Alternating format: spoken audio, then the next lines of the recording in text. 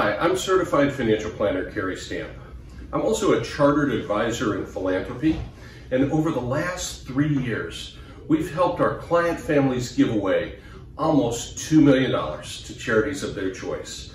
One of the main ways that we're doing this is by using a strategy called the Donor Advised Fund, what we call in the industry a DAF.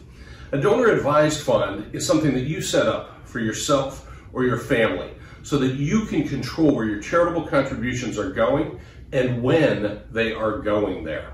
So a Donor Advised Fund allows you to take a charitable contribution that you make, itemize it on your tax return, take a tax deduction for the contribution that you're going to be making.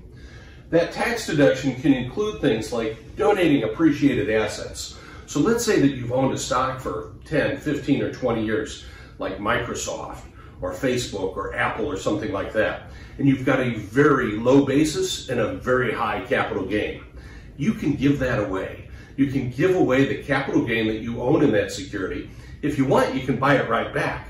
Give away the capital gain, take the tax deduction, it's going to a charity, which is your own donor advised fund, and when a charity sells an asset, they never pay any taxes. But you get 100 cents on the dollar for the tax deduction if you use an appreciated security. You can name your fund. You can call it whatever you want. You could call it the Stamp Family Foundation, if you'd like. You could call it the Save the Children Fund, or the Save the World Fund, or Save the Whales Fund. Any name that you would like, you can put on your donor advised fund.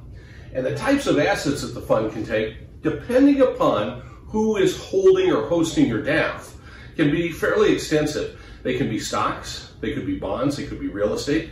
They might even be other types of intangible assets if you can agree on a valuation for what those contributions are worth. Now, there's a few things you need to keep in mind. Here are some of the things that if you enter into a donor advised fund, you need to remember that is an irrevocable gift. You give the money away. It's your own charity, but you've given it away and you can't get it back. There can't be an exchange of value for anything that you do with your donor advised fund. So if you go to a lot of galas or cocktail parties or golf tournaments for charity, you can't use your donor advised fund to make those contributions because you receive something in return as an exchange of value. It has to be purely a contribution to an organization. And lastly, this usually doesn't work very well with smaller dollar amount contributions. We typically tell our clients to try to keep the contributions that they're making from their donor advised fund to at least $250 per organization that they're contributing to.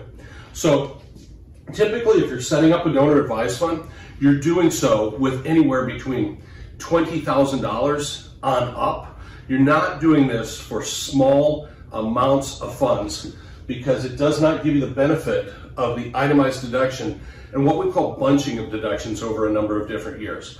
So the donor advised fund is a great tax saving strategy if you know you're going to be making charitable contributions for years into the future. I'm Cary Stamp. I'm a Chartered Advisor in Philanthropy, and this has been a Principled Wealth Moment.